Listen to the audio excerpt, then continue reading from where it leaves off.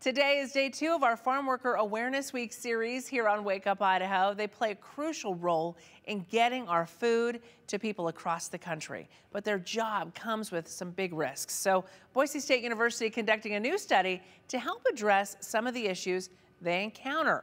Brenda joins us now to tell us more about this study and how it can help our local farm workers. Yes, Maggie. So Boise State's study is primarily focusing on the risk of pesticide exposures. They're looking into how it can affect our Latinx farm workers here in Idaho, so they can help and create possible policies or regulations to better protect these essential workers.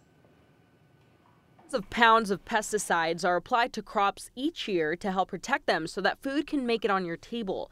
But those working in the fields are the ones that have to experience the lasting effects of exposure. Boise State research assistant Alejandra Hernandez used to be a farm worker, and she says from her experience, many farm workers do not know what they need to protect themselves. I sometimes would ask, the people around me, do you all get the proper training to do this? I was because I just got here and we were just doing it. And they were like, you just hope for the best.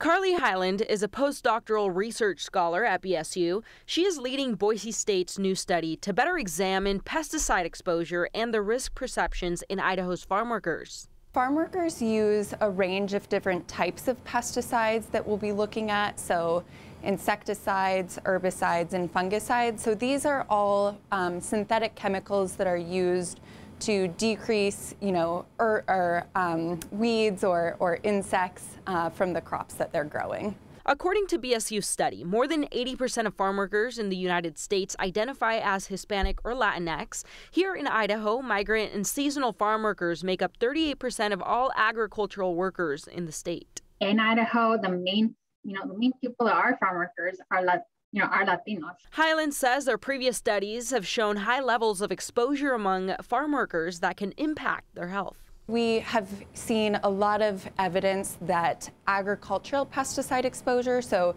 pesticide exposure among farm workers, is associated with a range of adverse health outcomes, some of them being neurodevelopment, such as increased risk of Alzheimer's and Parkinson's disease. We've seen studies showing increased risk of cancer. Highland says that previous studies also show female farm workers are more likely to develop pesticide poisoning. So this means really high levels of pesticide exposure that they get sick from, that females have higher rates of that than male farm workers.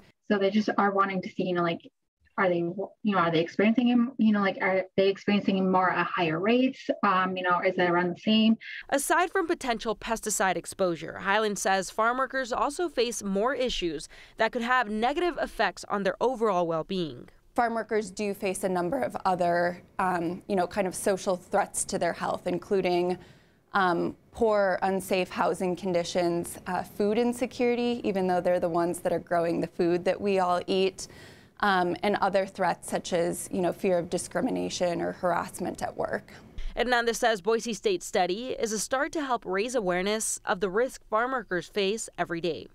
It's not to criticize, the farmer. We just want, farmers to kind of look at this and, and say, oh, well, in the study, certain people are saying, they're not getting the right training. Highland also hopes that this study can lead to possible partnerships with state and local leaders to further bridge the disconnects. I think research is incredibly important for illuminating what challenges there are, understanding what are the levels of pesticide exposure among these farm workers. But ultimately, I do think that we need policy and regulations that protect our farm workers. And at this time, Highland says that they're working on recruiting 30 male and 30 female Latinx local farm workers. The study will begin in April and into the summer, and then during the fall, Highland and her team will begin the findings.